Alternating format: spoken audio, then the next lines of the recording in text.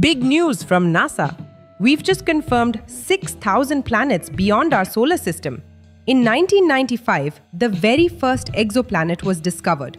And in just 30 years, we have achieved the cosmic milestone of 6,000 confirmed worlds. What kinds of planets are out there? Well, about 31% are gas giants, another 31% are Neptune-like, 35% are super-Earths, and just 4% are Earth-sized rocky worlds. Some orbit two suns, some whip around their star in just a few hours, and some are rogue, floating in the dark without a star at all. And the search is far from over. There are 8,000 more candidates waiting to be confirmed.